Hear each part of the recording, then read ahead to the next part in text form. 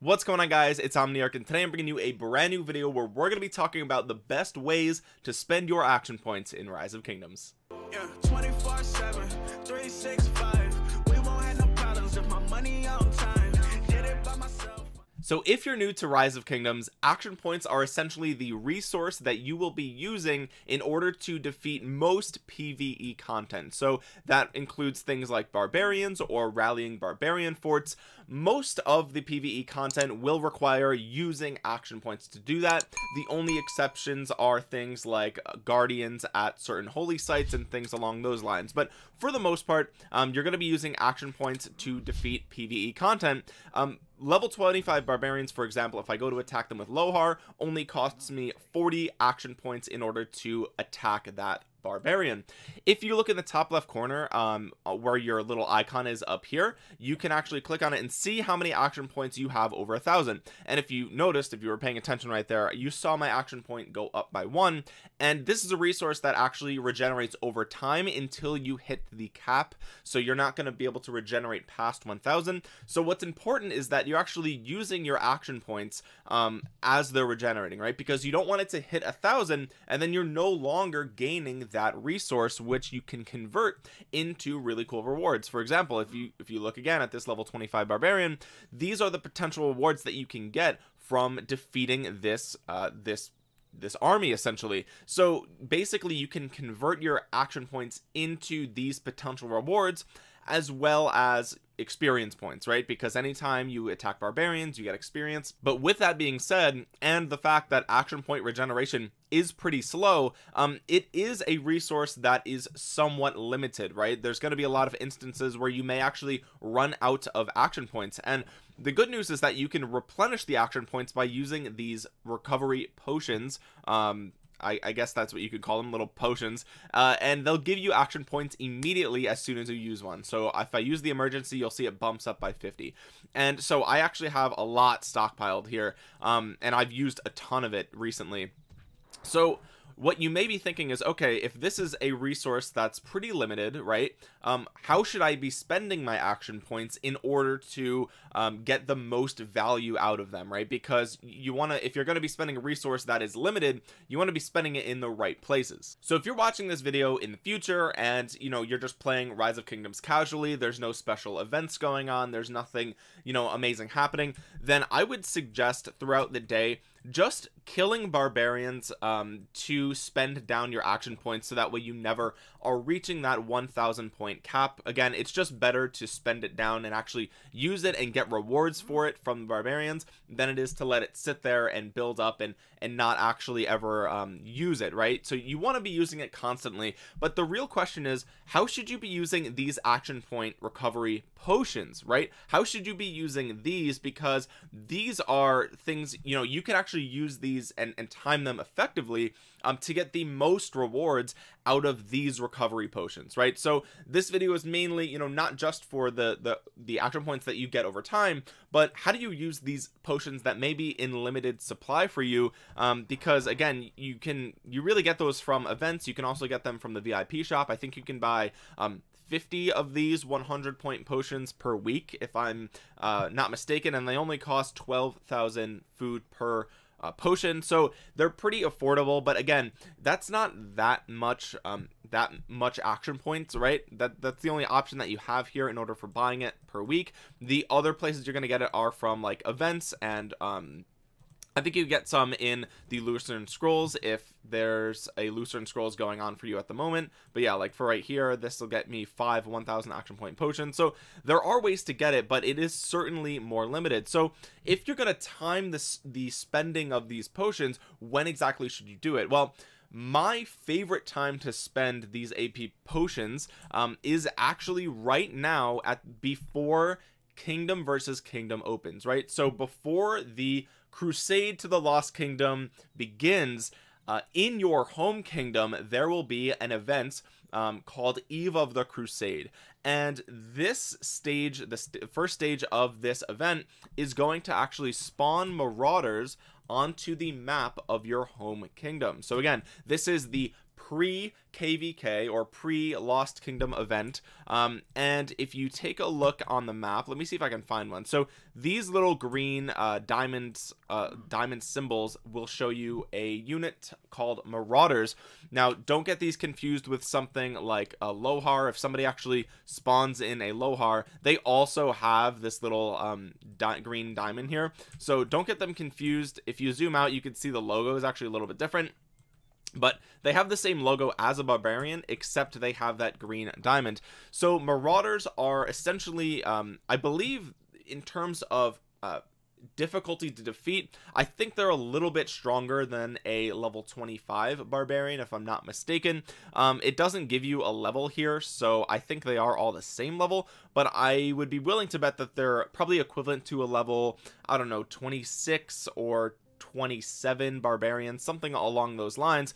And this is my favorite troop type to spend my action points on. Now, there's a couple of other ways to do it, right? You could spend them in on other events, right? And we're going to talk about that in a second. But since this event just started last night for me, I think it's important to talk about it right now, because this may be the case for you guys as well. Now, I know some of the newer kingdoms right now are actually just ending KVK, and some of the older kingdoms, like the one I'm in right now, are just beginning the next KVK. So for some of you, this may apply right now. For some of you, this may not apply for another 2 months or so. But it's important to remember that this event does come around regularly every single KVK before KVK starts. So saving up your AP potions for this moment is actually, in my opinion, probably going to reward you with the best possible rewards in exchange for those AP potions. And you might be thinking, okay, why is that the case, right? If they're essentially just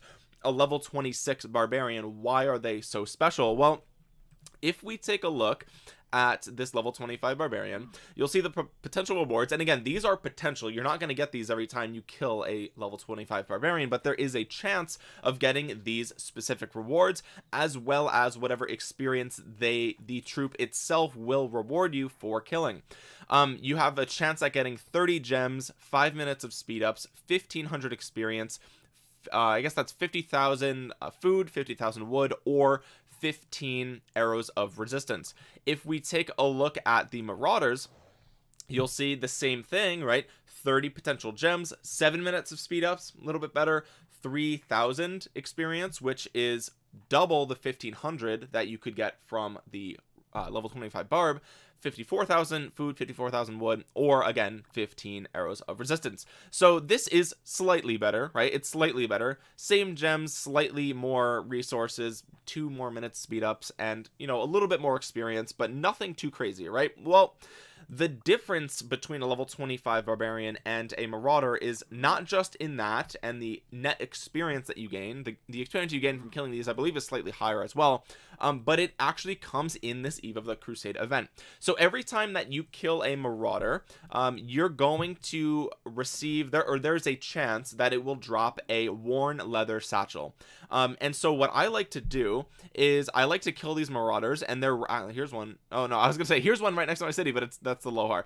I'm actually gonna go ahead and kill this marauder just so I can show you guys what this looks like. And as you can see there, I'm actually leveling up my Joan of Arc right now, as well as my Herman, and then I'm also leveling up my Scipio. Ever since recording my Scipio video, I've actually wanted to get him a little bit stronger, so let's go ahead and pick Scipio here. And I'm gonna bring like just a random assortment of stuff, and I'm saving the conquistadors for my 4th army, which is going to be my Minamoto. And my Minamoto actually I haven't built as a peacekeeper, so he's going to gain a little bit more experience.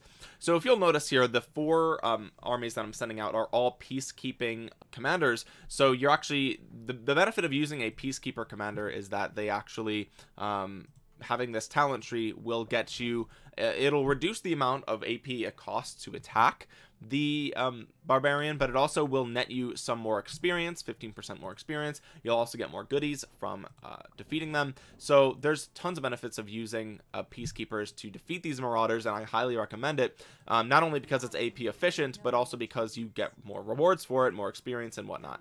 So keep that in mind. But I want to defeat this marauder so I can show you the potential drop rate for these worn leather satchels. So here we go, we're defeating it, we're bringing it down. They are pretty easy to defeat, especially if you have full T4 armies, and again, with peacekeepers are going to deal way more damage. So let's see, we used 4 armies, so we got 4 victories here.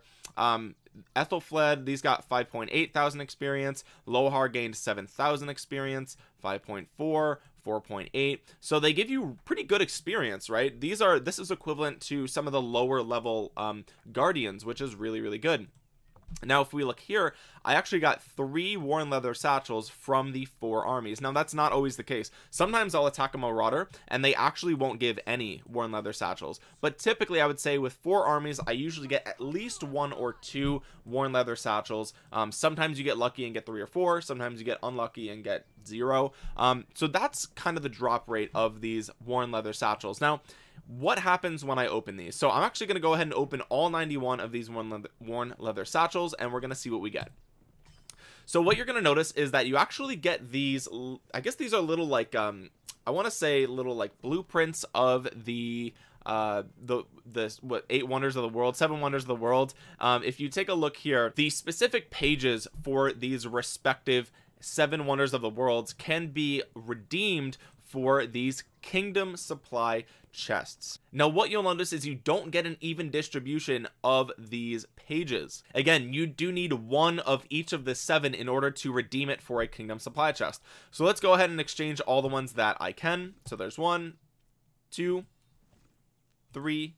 Now you'll notice every time I exchange one, my points go up and my rank goes up, and this actually helps your kingdom in its standing in KVK. So not only are you gaining a ton of really great rewards for yourself, you're actually helping your kingdom perform better in KVK, because if you look here, the kingdom that comes in first place for this event gets 3% damage across the board, right? And that's super useful for KVK. Second place is 2, third place is 1. Fourth place is 5% gathering speed, kind of meh. Fifth place is 3% training speed. That's really good. I think that's really good for KVK.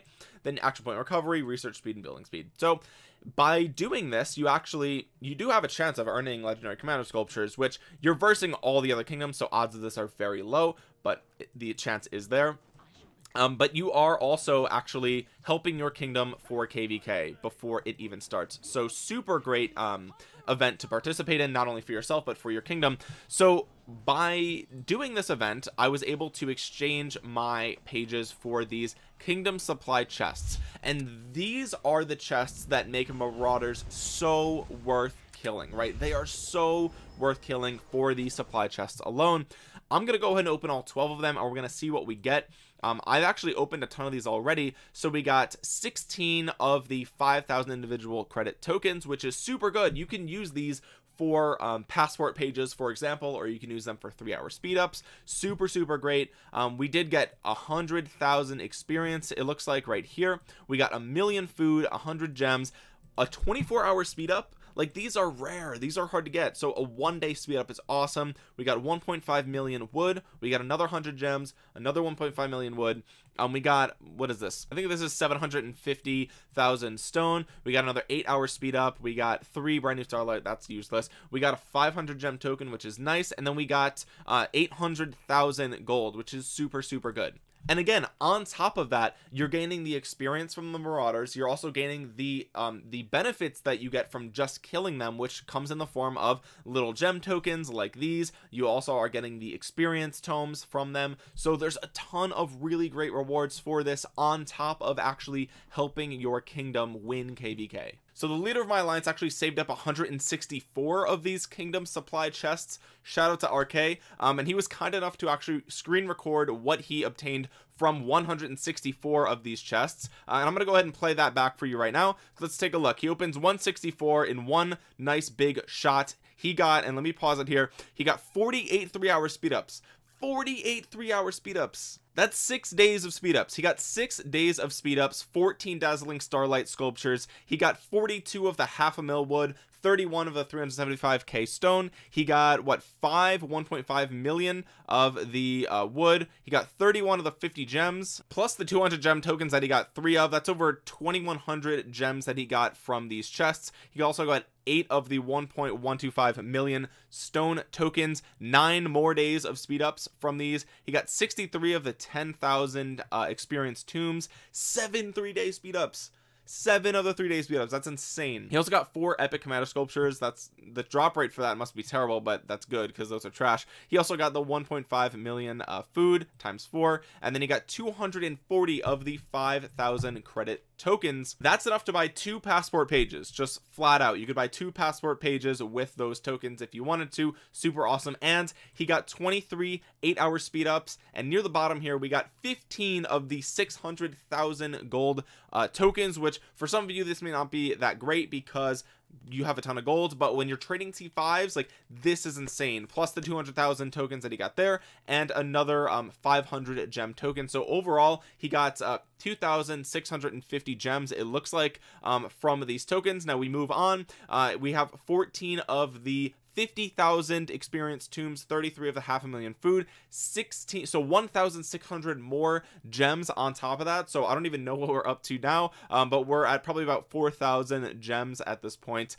7 gold keys, 16 brand new starlight sculptures, and that is everything. So from 164 chests, the amount of stuff that he got was insane, and this is all just from spending AP. Now, a new feature for this event that just started last night is that you actually have the ability to trade these pages with your alliance members. So being a member of a very active alliance is going to be crucial for maximizing the amount of kingdom supply chests that you get, because look, I have 18 of the Pyramid of Khufu. There's nothing I can do with them unless I have Temple of Artemis. So I can actually go ahead and initiate a trade, which I already had one pending, but I can actually initiate a trade for getting some of these in exchange for these pyramids, because I have 19 of these and I can't use them unless I have this. So I can actually trade my alliance for pages, right? And it actually looks like right now a lot of people are missing this Temple of Artemis, which is really frustrating, because that means it's one that's difficult for us to get,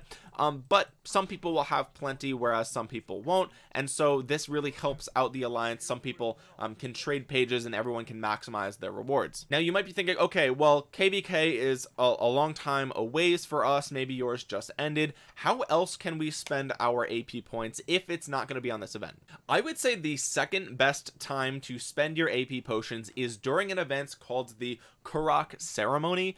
This event comes around, I would say, maybe once every 2 months or something like that.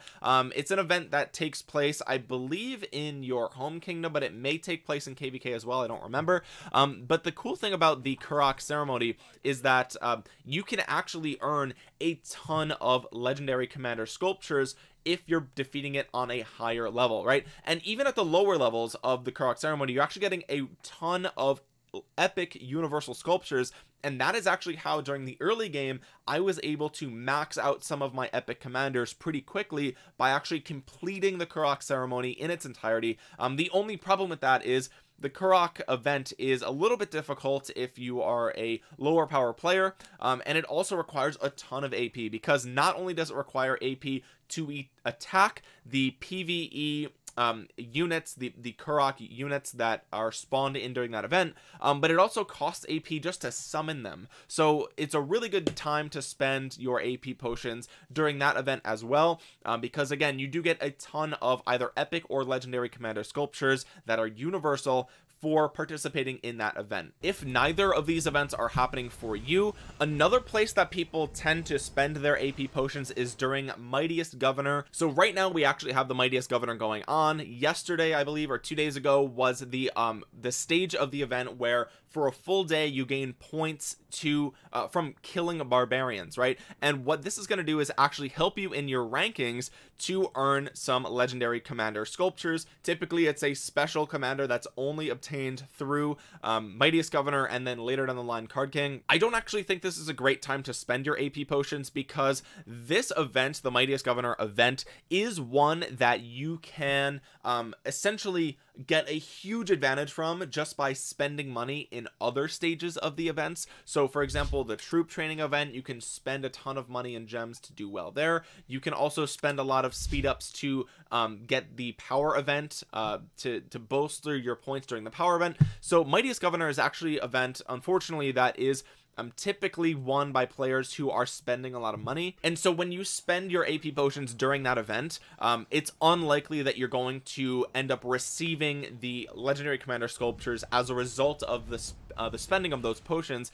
So you're better off, in my opinion, saving them for something like Marauders or Karak Ceremony. Another great time that you can spend your AP potions is actually during KVK. Killing barbarians during KVK is essentially equivalent to killing the Marauders minus the Eve of the Crusade event. Now again, this is a really good event, but the benefit of actually doing it during KVK is that you're gaining a ton of reputation in KVK, and there's tons of rewards that go along with that. And so you can see we're trying to time the spending of the AP potions for moments where you not only gain the benefit of killing barbarians, but an event on top of that will give you even more rewards. So you could also spend your AP potions during KVK. It's not nearly as good as doing it right now during this Eve of the Crusade event, but you know, that is another time that you could do it. I wouldn't spend all of them there, because again, the Karak Ceremony and the Eve of the Crusade events are regular events that happen all the time, right? They're guaranteed to happen. They're not just a one-off like thing. These events are guaranteed to happen, so saving your potions for these events is going to get you way more rewards than if you spend it during KVK. But again, you know, spending a little bit there is good for gaining the rewards from KVK, your individual points, and also the barbarians in KVK actually give you a little bit more experience than the barbarians that you get in your regular kingdom. So it's a good time to kind of, you know, raise the level of some of your commanders that maybe are a little bit lower. So I just opened another one of the kingdom supply chests, and I got 1.5 million wood and 8 hours speed up and a brand new starlight sculpture. So it's not like one chest is going to give you just a single reward. They do have the ability to give you 3 different rewards. Super cool. There's also an event called Strategic Reserve that comes around once in a while, and this event is similar to Mightiest Governor, except it's strictly for players who are gathering on the map and killing barbarians. And the Strategic Reserve event will give you little bonus chests similar to this, but with the rewards being way lower. But the benefit of actually spending your AP potions there is that if you come in first place, I think you get 100, it's either 50 or 100 legendary commander sculptures, specifically for either Cleopatra or I think the other option last time I played was Sunduk. I'm not sure if I pronounced that properly, I apologize, but these are both gathering commanders. So it's, you know, if you're gonna spend your HP potions on this event, just keep that in mind. Like, you're not getting a super powerful legendary, you are getting gathering commanders. But with that being said, these are 2 of the best gathering commanders in the game. Cleopatra, for example, if you max out the second one, you get 30% bonus to gathering stone, which is really good. So that's another time that you could do it, because again, not only do you get little reward chests during that event for using your AP, but you also have the chance, if you come in first, of getting a decent amount of legendary commander sculptures for some of your really powerful gatherers. But again, the 2 that I recommend the most are this Marauders event and also Karak Ceremony, and I would use a majority of your AP potions during this event. You shouldn't need that much during the Karak Ceremony, but you definitely will need more than average in your daily regeneration is not going to be enough, I don't think, to really complete Karak Ceremony with the amount of armies that you would want to use to complete it. And one final thing that I want to talk about before I end the video is, how do you actually get more AP, right? Like, let's say you went into the VIP shop, you bought all the AP potions, and you ran out of your reserves, right? You have no more left here, so now you're basically just waiting for it to regenerate. How do you get more of this? Well, there's a couple of different ways to boost the regeneration.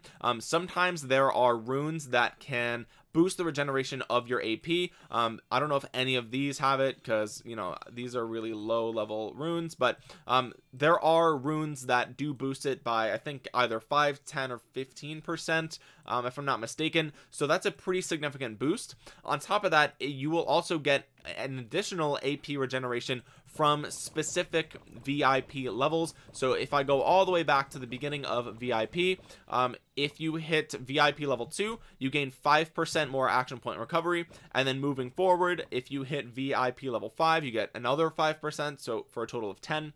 And then if you move up to I think level 8, you get 15, and then level, I don't know, 11 or 12, yeah, 12, you get an extra 20%.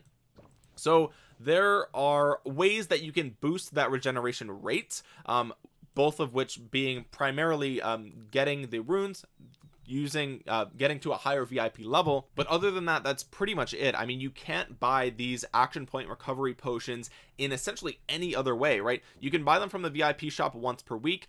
After that, there's no other higher level that gives you action point recovery potions. It's just this first tier of VIP where you can buy it. You cannot buy it in the regular shop. It doesn't exist anywhere in the regular shop, unfortunately.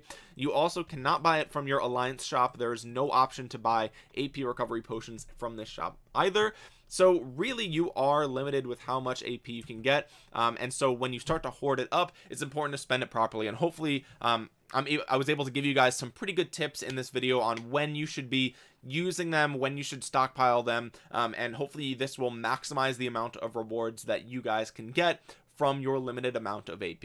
With that being said, guys, thank you so much for watching. Make sure you drop a thumbs up on the video. It really does help my channel out a ton. Comment down below if you have any other suggestions on when players should use their AP. I would love to hear your recommendations as well. If you guys have any questions about AP or AP regeneration or barbarians or anything like that, make sure you drop it in the comment section below. I'll be happy to help you there. My Twitch link is in my description, so if I am live on Twitch, even if I'm playing a different game, you can come in and ask me questions about Rise of Kingdoms, and I'll be more than happy to answer them for you and try and help out. If you're new around here, make sure you subscribe to my channel and click that bell button to be notified the next time that I upload a Rise of Kingdoms video.